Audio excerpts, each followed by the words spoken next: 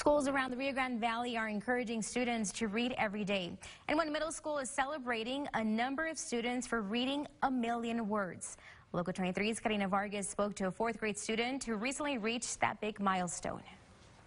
I'm honestly pretty shocked. This is Autumn Grace Galvan, a 4th grader at Stewart Place Elementary School in Harlingen. She recently surpassed her goal of reading 1,000,000 words, and for someone her age, that is impressive.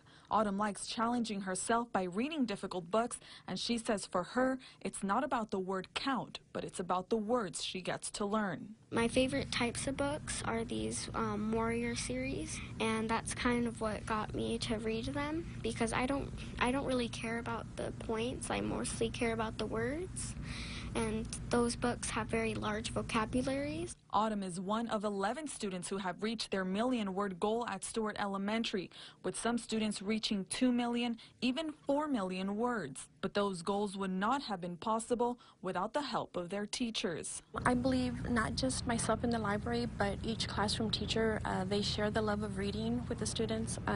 They take time out of the class and they'll read books to them. Autumn is hoping her 1,000,000-word goal will inspire other students to read. I want to hopefully encourage them to show that you can do it, but you just have to try to do it. In Harlingen, Karina Vargas, Local 23 News. Well, great job, Autumn. A great role model. Stewart Place Elementary has 2 book fairs a year to promote reading.